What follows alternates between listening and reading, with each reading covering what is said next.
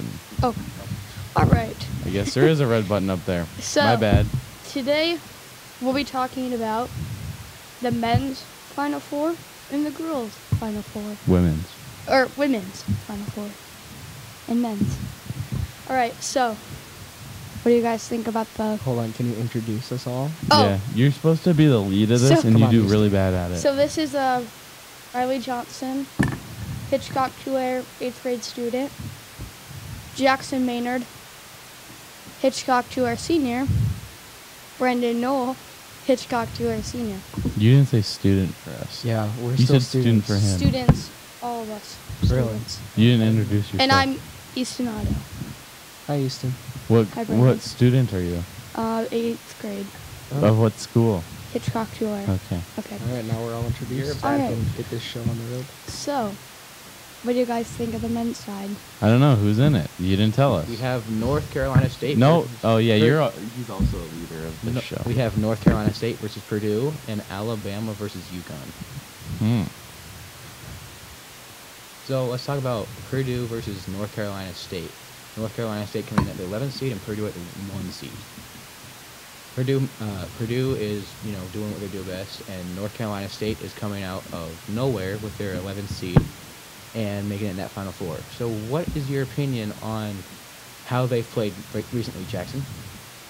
I think NC State is a fun team to watch, but they're not real contenders for national championship. I think they're frauds. Filipowski for Duke could just not get it going the other day, and so I think that's why Duke is not in the Final Four, because you can blame that all on Filipowski, because Jared McCain played great, dropped 32 points, the most by a freshman.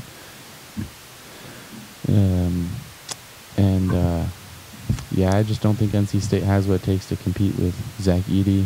He's 7'4", 300 pounds. They have DJ Burns, but he's only 6'9", 270. So Edey's going to have a heyday, probably drop 30 at least. All right, Brendan, you made some faces over there. What do you think? To say that they're not contenders is a little bold. They found a way to win all their tournament games, and DJ Burns has played great, but again, going against Zach Edey is going to be a tough task for him. That means that their guards outside are going to have to get it going. They played well all tournament, so we'll see how they match up, because if Purdue's not hitting and NC State can stay in the game, they have a great chance of finding a way to win somehow at the end of the game. I like that answer. I think that DJ Burns gets tired after a while, and I think he's going to have a rough time with Purdue. I agree with Brendan. They are, to say they're not contenders is kind of wild, because they've proven themselves up to this point. So, They were also tied with 7-23 Louisville in their ACC tournament with They're a 3 minutes to go. Brand new team. Really? Because the roster is the exact same. Okay, well, they've won how many tournament games? 4, 5? Against some of the best teams in the country? Well, Duke, they see all the time. That's a given that they're going to compete in that game. Oh, okay. Marquette just pooped the bed. They suck. Marquette is garbage. Okay. So, let's talk about the other side of the bracket. Which is who? Alabama versus UConn. I think Alabama's going to win. Okay, you're on Well. drugs. Nobody can compete with UConn this Roll year. Tide. UConn, they've won all of their tournament games by 25 points at least. Yeah, UConn has dominated the tournament so far. Bama's been in a lot of close games that they pulled out. They're very good at closing games. Their three-point shooting as of late has been what's kept them going, keeping the momentum moving forward. Their guards are very good on the outside, and it'll be interesting to see how they match up against UConn, who, like Jackson said, has really dominated every game so far. So I just don't think Alabama can compete with UConn. UConn has asserted themselves as the top team, and they're the team to beat. If you look at all the rest of Alabama's games, they beat a 6 seed Clemson. Clemson didn't play great. And you go back another game when they beat North Carolina, R.J. Davis he was over 9 from the three-point line. And he's lived at he's shot so well at the 3-point line, almost 45%, I want to say, this year. Like he's been a great 3-point shooter for North Carolina, and so for him not to show up in a big game in the Sweet 16 was, I think that was the X factor of why Alabama won. And so I think Alabama's caught a lot of breaks with teams playing bad, but that could also be credit to their defense. Yeah, credit that to their good defense. So I think it's going to be a good game, but then I think Alabama is going to fall short in the fourth and fall behind. They play 2 halves. Just so you know. My bad. I also expect UConn to win that game by around 10 or so. It'll be interesting to see though. UConn is probably going to win, but it'd be cool if Alabama does. Would it? Why? Yeah. Because... They dominate in football already. Okay. So, women's Final Four. North Carolina State, Iowa, South Carolina State, and UConn. Yeah, we got UConn facing Iowa. That game is going to be very good. Yeah. Yeah, it is. Okay. Iowa just played LSU last night. That was a great game. Yeah. Yeah, go Caitlin Clark. Caitlin Clark is a very good basketball player. But don't sleep on UConn because they are coming along and clicking at the right time. So it'll be a fun matchup between their guards and Caitlin Clark. Agreed.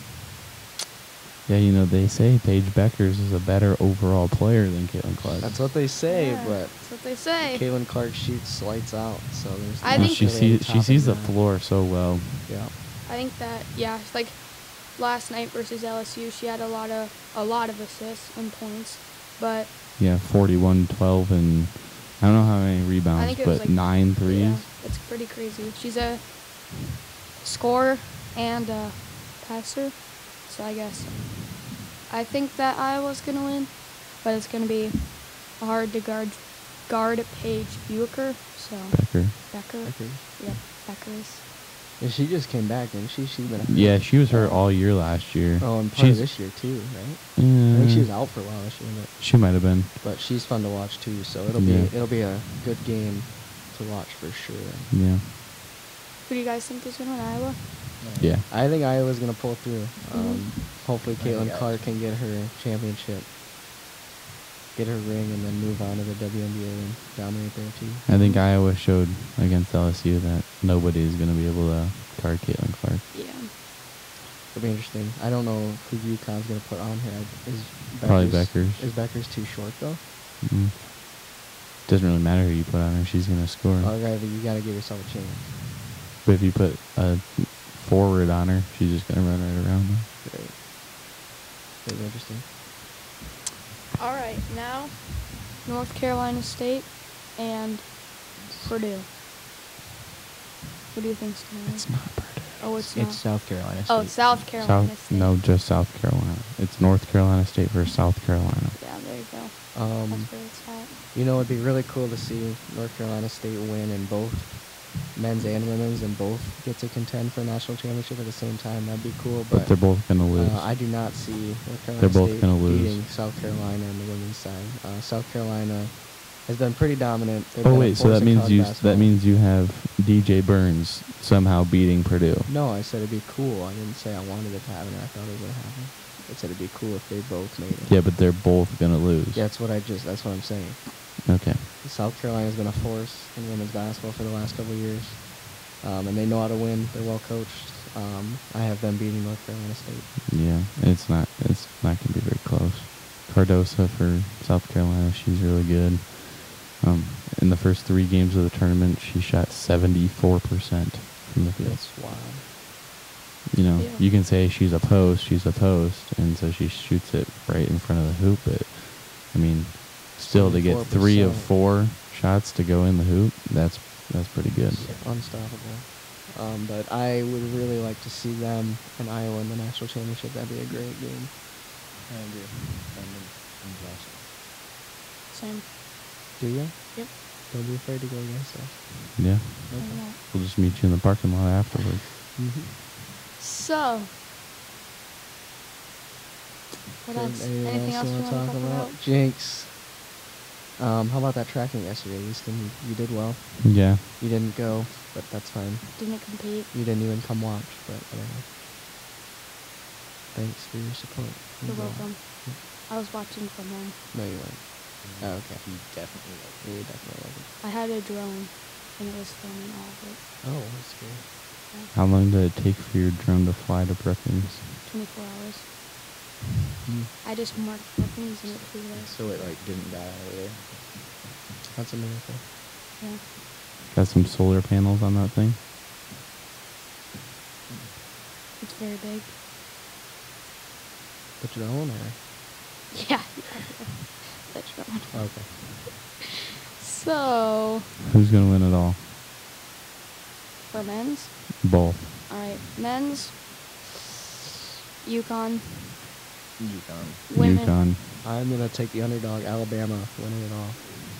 You're weird. Alabama. If Alabama way they wins, shot the if three-point- Alabama wins, they aren't going to compete with NC State or Purdue. Oh, no way. Roll Tide. I don't, dude. The way that the Alabama's been shooting the three ball, their guards have been dominating all tournament, and I think that they can keep up with the posts for either Purdue or North Carolina State. But you think they can compete with UConn? Earlier you They're- just said that they're UConn good by 10. defense. You You did. just said I UConn by did, 10. I did, but I'm taking the underdog pick in Alabama Hmm. to somehow get it done because you guys all said UConn, so I'm taking the underdog, Alabama. Alright, for the women's side, Iowa. Iowa. Yo. I'm rooting for Iowa. Yeah, I'm really rooting for Iowa. I really like Caitlin Clark. She's really fun to watch. But I don't think you can beat South Carolina. They're just Cardoso's dominant inside, and Angel Reese showed last night that Iowa doesn't have any big posts. Nobody that can rebound. Mm-hmm. Angel Reese had almost 20 boards. If she Mhm. didn't, she might have had I over think she 20 had boards. like 20 women. Mhm. So she proved that Iowa cannot play with a The only- good post, and Cardoso's the best You just post gotta, in the You just country. gotta outshoot. The only sort Gotta of outshoot. post that they have is what's her name? For Iowa? I don't know. Me neither. It's, Yeah. They don't have a post. There's literally nobody over like 6'2" or 6'3" in their starting lineup. And now they're gonna face. Well, I guess we'll see who they are gonna go up against, but But it is cool. There's two teams, or there's two schools with both their teams in the Final Four. that is very Mhm. neat. UConn and NC State. You don't see that very often.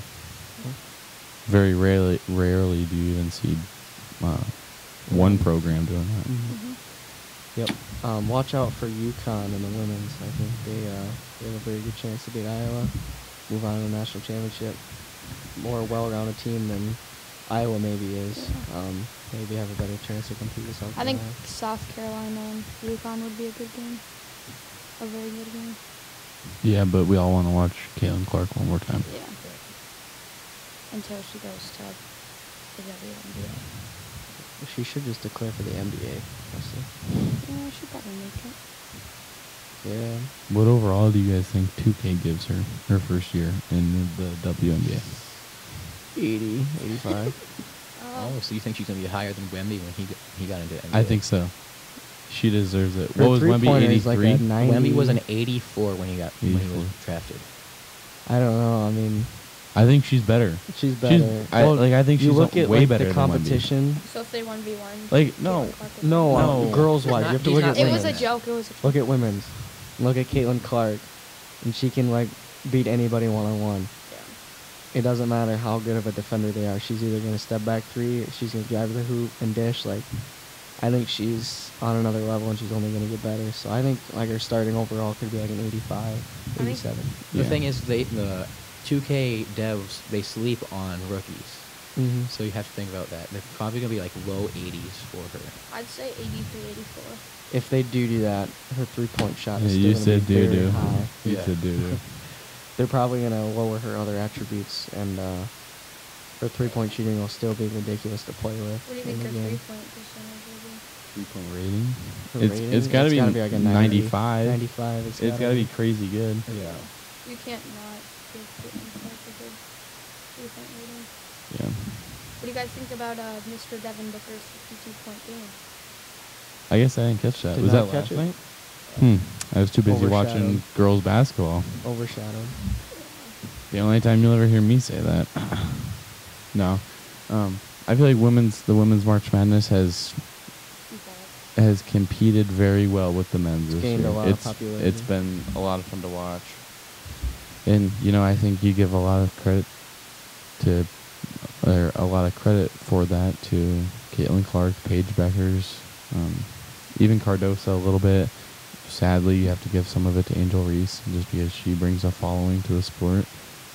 And then Juju Watkins from USC, she is good. She's a freshman. She took USC and made them a 1 seed, then just fell to UConn, who clearly has experience winning. This is UConn's 23rd Final Four under their current head coach. Highest scoring freshman, right?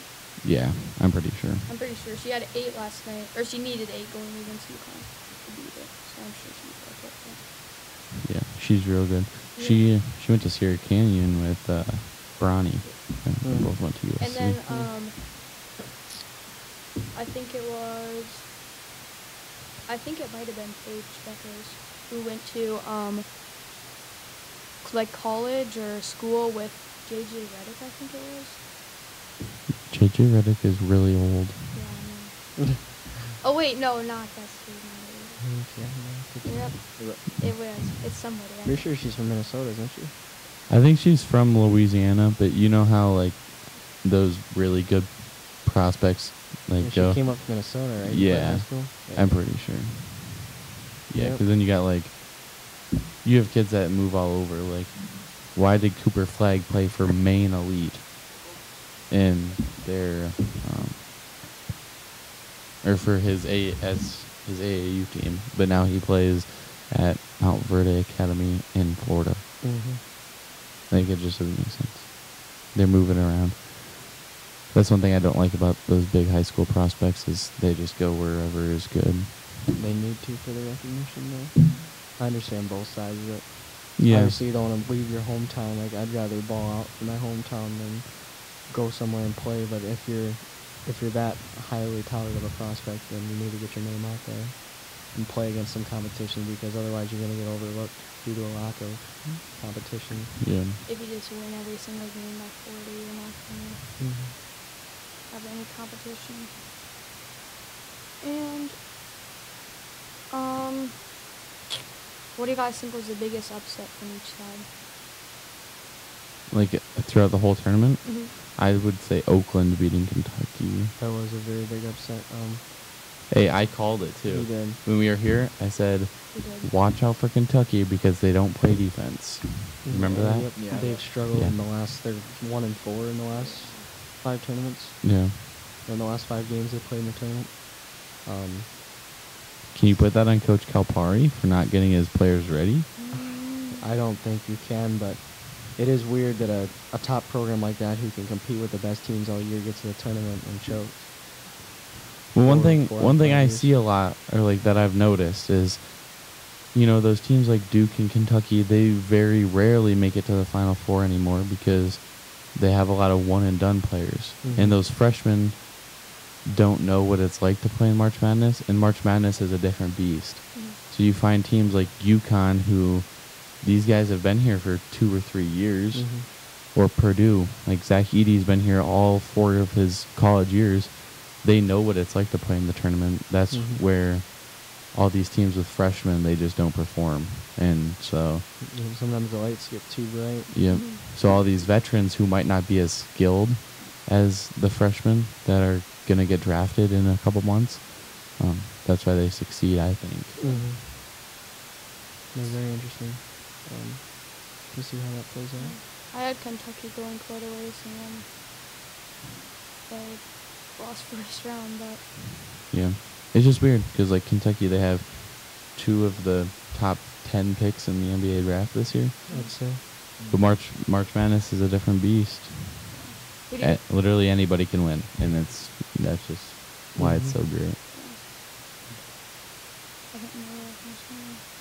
Oh, I feel like college basketball is starting to become more like guards and not as many posts. Like everyone just shoots the 3 ball now. Like there's still like quite a few good post players, but like Kentucky doesn't have. I guess it's more defense, but they all are just shoot no defense kind It's of the people. evolution of the game too. You see a lot of forwards shooting the ball. Yeah, I saw this post on Instagram or Twitter or X, but it was something. It was this guy going off about how Stephen Curry has ruined the game of basketball. Like, And I scrolled through the comments, trying to like see what everybody else thought, and a lot of people agreed that it wasn't Steph Curry that ruined the sport or ruined the game of basketball because of the 3-point shooting. It was the people that wanted to be like Curry. He definitely revolutionized the game, though. yeah, he definitely like made 3-point shots become popular, but I feel like just because he has a talent and he's using it, isn't making the game like a. Or he's not like making the game bad. Like people are choosing to shoot threes, he's not making them. But that's what they're saying is like he ruined, or the people that want to be like him are ruining the sport because all they're doing is shooting threes because they want to be as good as him. Yeah, you can credit that to not just Steph Curry, but the whole NBA shifting, and then those guys watching those NBA players, and then when they go to the gym, that's what they practice, and then they find out what their skills are, and that's applied to college basketball now. There's a lot of 3-point shooters. Did you guys see the chart? I know it was going around social media of like the most taken shots in the NBA from 2010 or from 2014 to 2024.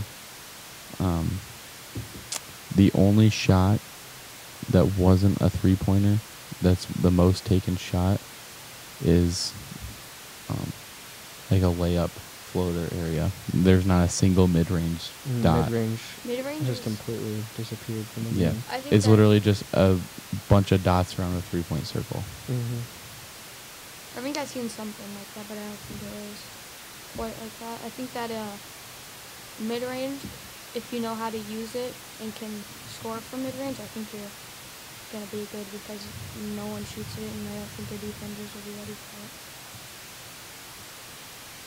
Yeah, I agree. The NBA playoffs will be fun to watch. Yeah. Who do you think is gonna be kind of switching up to NBA? The Cleveland Cavaliers. Well, we've actually been playing really bad lately.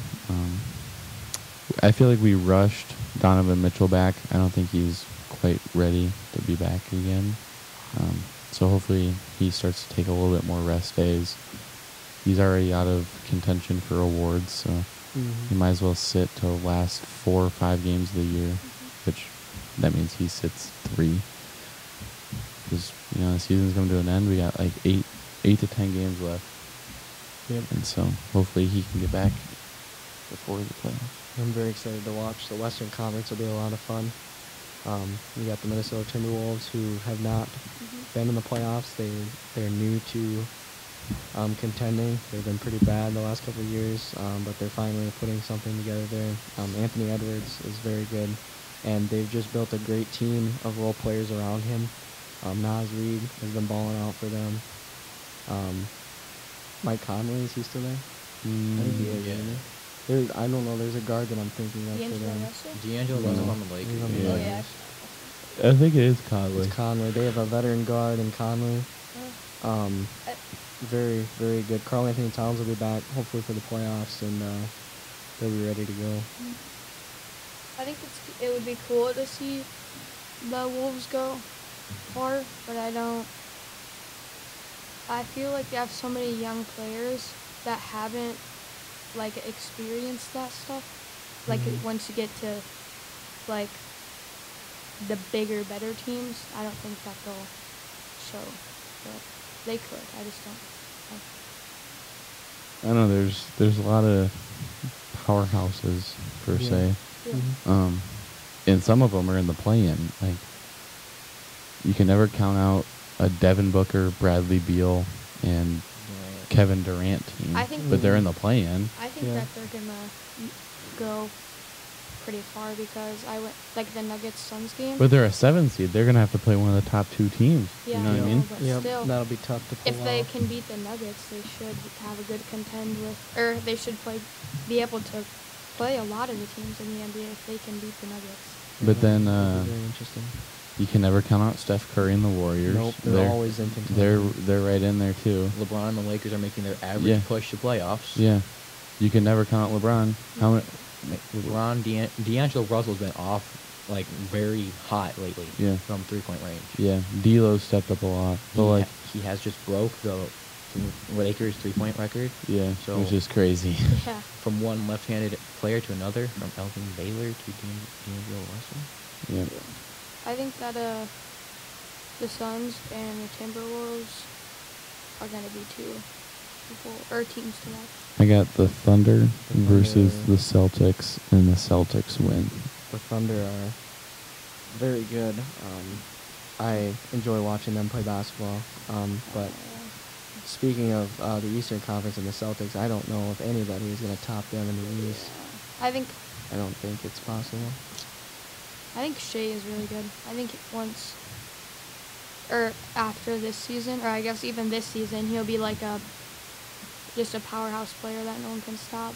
But Something the Eastern Conference teams have to look out for is Jimmy Butler's back in the exact same situation as last year. Are they the 8th seed right They're now? in the 8th seed right now. So they got to lose their first play-in game, and then win against the 9 or 10 seed and get that 8 spot again. That'd be Yeah. crazy. You have that playoff Jimmy Butler we have seen every single year. Just can't get it done. I think if he continues to have that same thing as last year, he's going to be a very scary player. Yeah. Yeah, and that Miami Heat team, I mean, it's all set up for them. They're not a regular season winning team, and they've proven that in the last couple of years. Even like the bubble season, they weren't great. yeah, They just make the push at the playoffs. Mm-hmm. yeah. Anything else you want to talk So about? who's your NBA Finals teams and who's winning? You got it?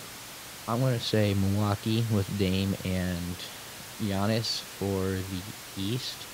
And for the West, it's either going to be one of these 3 teams. The Lakers, if they continue to have their push, and D'Angelo Russell stays hot. The Timberwolves or the Thunder. It's going to be one of those 3 teams. Yeah, I'd really enjoy to watch the Timberwolves make the NBA Finals, just because they haven't been there a lot. And also, in the Eastern Conference, I'd like to see somebody other than the Celtics or the Bucks make it. Maybe the Knicks, The Cavs. the Cavs. I think the Magic are up there too. So I think it'd be really interesting to see 2 teams face off in the finals that haven't been there. That'd be very enjoyable. Mhm. But overall, my pick has to be either the Celtics or the Thunder, unfortunately. I think that the Thunder and it's kind of a hard It's not a hard question. it is. There's only 10 teams to pick from. But you don't know until they play because anything can happen. I feel like the NBA is not as much of anything can happen. Not prone to upsets as much. Yeah. But you never know. It's a 7-game series. It's not a 1-game series. It's not one game like March Madness. Mhm. That's why you see so many upsets. Yeah. I think that the Thunder and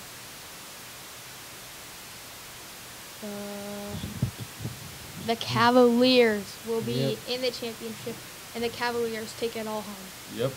win the championship. All right, is that all for you, Jay? Yep.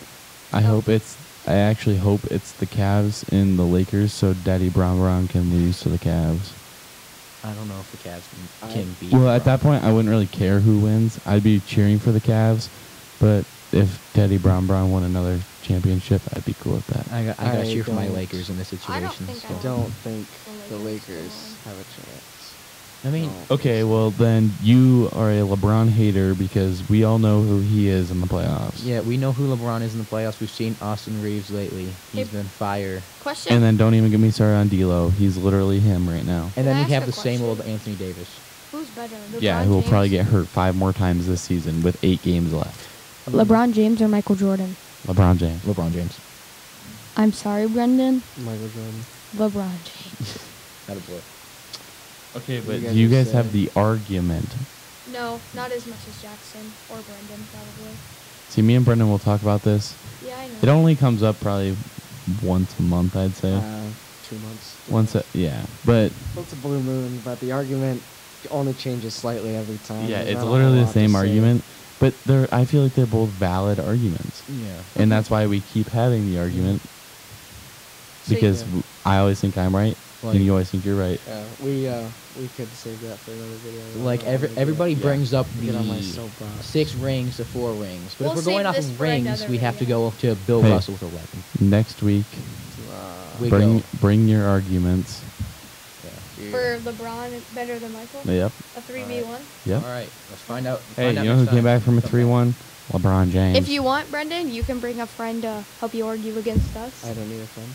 All right, find out next time on the podcast next week. Watch out for it. Let's go. Hit it.